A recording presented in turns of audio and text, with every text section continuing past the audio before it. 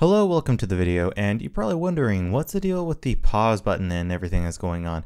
Well, we were going to do a build critique of, well, if I actually show it, this build right here that is behind my character, and I was going to do that. However, my audio completely messed up, so instead of having to redo it again, I decided, well, let's just do this. This will actually be a lot better so that I can actually explain, what's going on and some, tips and tricks and things along, those lines. So this build's actually pretty nice. I like it quite a bit. It's a pretty good build. I'm just going to let it run in the background while we talk about it. And there's only a couple things that I think that should be improved. Now, obviously, should be improved is based on my opinion and my experience, obviously. Supersidekian doesn't have to listen to that. That is the builder who built this, Supersidekians. He actually has a YouTube channel. It will be linked in the description. Pretty decent YouTube channel, especially for someone who only has 90 subscribers. Definitely doing really good on his videos for sure. So with this build, let's actually get into the critiques I think you guys can learn from. So there's a couple main critiques that we can learn from whenever it comes to this build. So first off, color. Like color in general, because the colors of this build, actually are pretty good. There's just something a little bit off with them that I think could be improved. Now, let me actually pause it because this is getting annoying because I keep thinking I can control them, but I can't. Okay, I'll just pause it there. So there's that, and then also the shape of the building. So let's actually, I'm pretty sure that I start with shape, so I start explaining that. And there's a couple other things with the detail, mainly because the shape and the color combined. So because the shape and color, there's a separate issue that is sort of like a third thing. Now, obviously, all my opinion, but anyway, let's actually get into this. And I hope you guys learned some stuff from this video. And if you do end up liking this video and you did learn something new, don't forget to subscribe to my channel and check out Supersidekians as well. Possibly subscribe to him. Yeah, subscribe to him if you enjoy the video and enjoy his videos as well. But anyway, let me actually start this back up. So let me skip ahead. So I'm flying around at the moment, just sort of showing off the shape of the building. And let's actually take a look at this. So I'm gonna sort of slow it down a little bit. So with the shape of this, it sort of reminds me of more of a realistic castle. Now, the reason that I think that's a little bit of an issue is only because the colors in my mind seem more fantasy. Now, if this was more normal and it wouldn't really matter, but he chose these colors which are a bit more unique on purpose, which is great because that means he's getting more practice with odd colors that he wouldn't normally use. So he wanted to build a castle using odd colors.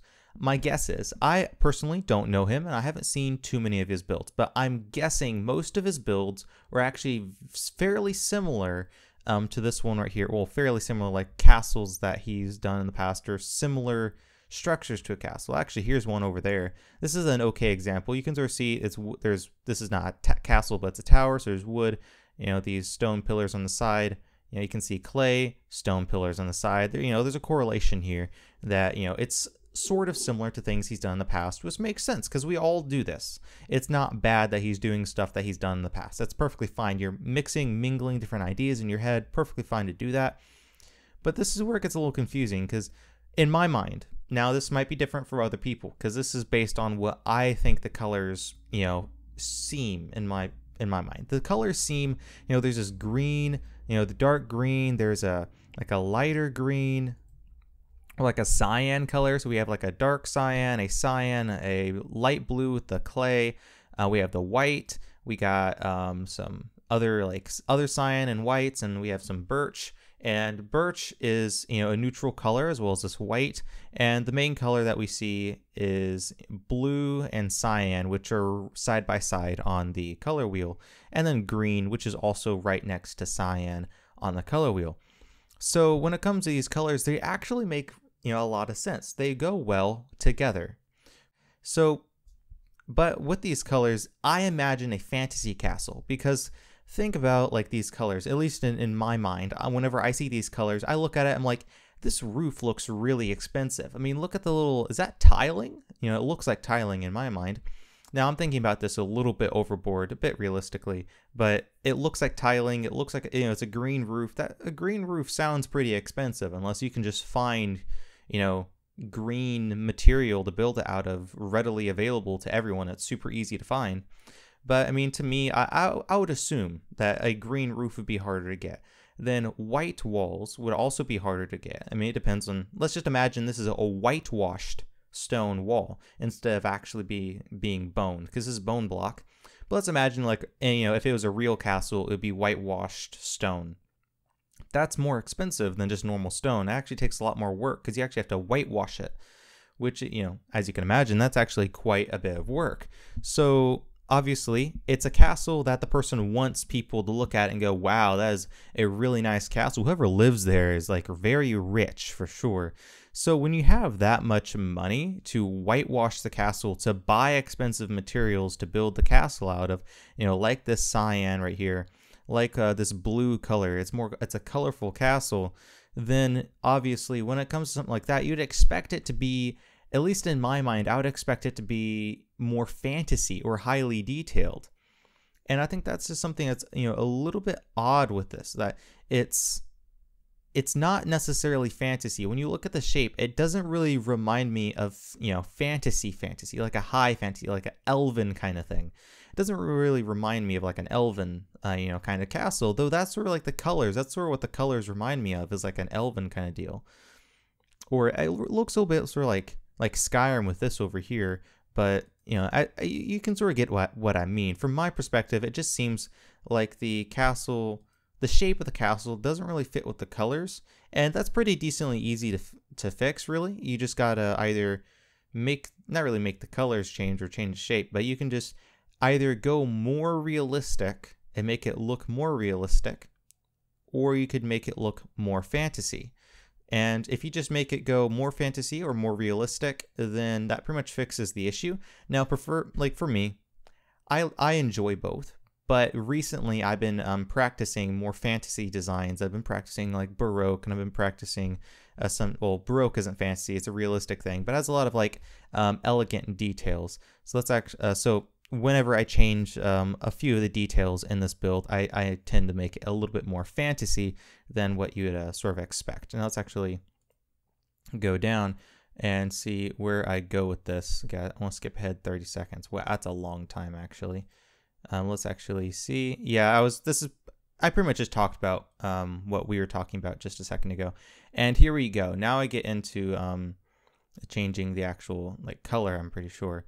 But yeah, the shape of it also, just for like a castle in general, could also be changed. Not that it's more realistic or more fantasy, but just the actual shape of it as well could be improved. But that's everyone can improve on shape. If you think that you can't improve the shape of your house, yeah, it could be true. There's, some designs that are just very classic, and, you can't really improve it because it's just a classic design. It's something that, you make, just like a cylindrical tower. I mean, you could improve it, but I mean, if that's just what you're going for, so there's very rarely can you say that you can't improve shape. And you definitely can't say that you can't learn more about it, because shape is just such an important technique when it comes to art and building in real life or in Minecraft. Let's skip ahead. Let me actually see what's going on here. Oh, perfect. I gotta skip. There we go. So this is what I end up changing the blocks to. Now, what I did mention previously before I started doing this is, I was mentioning the colors and the shape and stuff like that. But if we actually go back to this over here, if you actually see this, there's a large majority of the area that is clay. But if you let's put it into a question. What is the dominant color in this build? What is the main color? Now, what I mean by main color, what is the color that's used the most? That's actually a lot harder to answer than you might think. There might actually be a legitimate answer that he might have used one color more, but when you look at it, they're actually very close, because there's a large majority of area here that's green on the roofs. I mean, there's some here, there, over here, also in the background, there, over there, all of that there, some of this. There's quite a bit of this dark green, or the dark prismarine. But then it's like, well, that's the main color. But then you look, you're like, oh, what about the normal prismarine? That's everywhere. That's all this area, It's all of this, and it's mainly condensed into a single like a region, which is that this bottom portion of the build. And that sort of, it's like, well, that's the main color, right? Well, what about the clay? There's a lot of clay. It's all of this section, all of this, all of that. What about the white, the bone block? Well, it's all of this, all of that. There's quite a bit of bone block as well. And especially down over in this section, which you can't really see, there's like a lot of bone block. There's some all the way down over here. All this area has a little bit of bone block. So what's the main block? That's sort of the question that we're looking at. And as I went through every single block, which took probably way too long to actually explain all that, but when I actually look through, all of these different blocks that we got going on, they're so similar in the amount that's used that it's sort of confusing on the eye.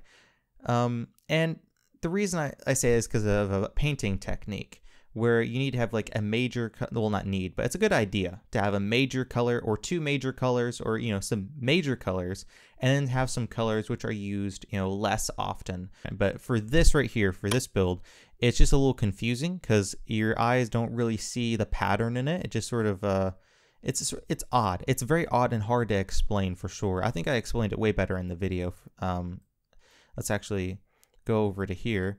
Oh, and yeah, there we go. So as you can see, now it has a dominant color, which is this white. That is the dominant color. We know that is. And then we have some other colors going around like over here. And now we have, a primary and then secondary and, well, not really, and some tertiary shapes. So multiple secondary, but it's fine. And now tertiary just means like third. So we have first, which would be, the bone block. Second, the two secondary would be this green and this the two prismarine pretty much, and then the tertiary or the third would be the birch and the green here. This well, that's close enough to the other one. So like the birch and the green. Let's actually skip ahead now. And this is where I just trying to add in that clay block back in there. I just couldn't find a good example. But here's an example of using some like yellow. That would have been like a good block to use if I really wanted to. But I want to keep it, very original to what he did. And now I'm just adding, as you can see, I'm adding just a very simple outline around it. Actually, yeah, I want to show you the simple outline first. So I just add this outline around the build and it looks pretty decent. Like this, and it adds in just a nice little, they're called crenellations in real life, but there's not really a point to have crenellations here. They just look cool, which is, fine. So then it doesn't make it, as mentioned earlier, it's a bit more fantasy. Like I was saying, I've been practicing fantasy more than I usually do, and for this kind of thing, well, I've always been into fantasy, but anyway, so for this kind of thing, I'm making it a bit more fancy, and this is pretty much all you really need. But then I take it a couple steps further and add in, crenellations on the bottom side, and I add in this iron blocks around it, and then I just add in some simple little doors. And let me actually back up because there we go. I tried out some stairs, it didn't really work out too well, but let me put those back. There we go. So now we're going to take a look, and it looks pretty decent. I like that little tower. Then I go from there and I add in these sort of a side railing. After this, I add a side railing at least. But as I mentioned in the video, which you can't really hear, unfortunately, but one thing I do mention is that obviously the things that I do for my builds are not going to work necessarily for his builds, because I would have to make the buildings fit my style of building, because the way he builds obviously is going to be different than the way I build. So there's going to be a lot of things that don't really fit that well. For example, this side railing is a bit out of scale compared to the rest of the structure, and it doesn't really make a lot of sense to have something this large on the side of the building, which you'll see in a second. Here I go, and almost there. There we go. It still looks really good, and it fits in pretty well. Forgot. There we go. And yeah, right there I was explaining, it's pretty nice for survival as well, but that doesn't really matter at the moment. But yeah, if you look at this, it's a pretty decent little shape on the side of it. Now this is his. Those were designed to fit on the castle, so those fit the castle better. Mine are quite a bit larger, probably too large, which, as mentioned, that's fine, because obviously the castle wasn't designed to fit the details that I like to use. So for him, I think that his details work just a slight bit, a little bit better, but this is something to give him some ideas about how to design his castle, differently. But yeah, let's see. Another thing is I don't change every tower on the castle because first off, I'm just trying to give Supersidekian and also you guys some ideas on how to improve your own build. And if I was going to show you some building techniques, if I was going to show you some ideas and explain some stuff a bit more in depth, I would probably just do a time-lapse video, and especially one of my own build, because obviously I build so differently compared to most people that I'm probably going to be critiquing. I mean, not everyone, but most people I'm probably going to be critiquing. That means me trying to critique most people, it's just not going to work the best if I try building something directly from their build, because I'm going to have to remove a lot of stuff just because I build differently, not because it's bad, but just because I build differently. So let's actually skip ahead on this part. I was just adding in another area to segment what was going on with this here to add in. So there we go. So as you can see there, we added another little thing. Skip ahead again. A lot of this is just me actually building this thing. So there we go. So with this, you can see here, I added in another little thing going there. I don't even know what they're called. I said crenellations earlier, but that's for like this thing here, and then crenellations up there don't really matter, but people might add them anyway. But yeah, these things right here, that's a decent idea to add some things like that, some on the top as well. And another idea I came up with was to add one on the tip top of, let's actually skip, oh there it is. Yep, add one on the tip top of that. Another pretty decent idea. Some decent ideas so far. But this is pretty much it, actually. However, don't click off yet. Don't forget that there is actually a time-lapse video that is paired with this where I use the same colors to design my own building, though I forgot to use clay, which is unfortunate.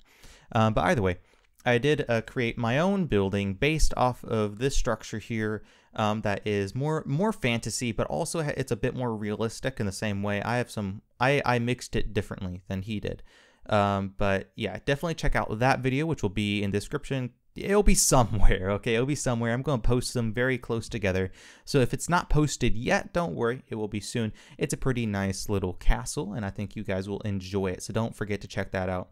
Also, don't forget to like, subscribe, and comment if you enjoyed, because all those things that you do definitely help a lot to influence me to actually create more content and try to do better for you guys, to give you guys better content, and to be able to actually have time to go out, find some of you guys and actually critique your builds, because Supersidekian is actually a subscriber of the channel, so that I want to do this kind of stuff for more subscribers, more people that I already know. But yeah, hope you enjoyed. Have a great, wonderful, sublime day, and God bless.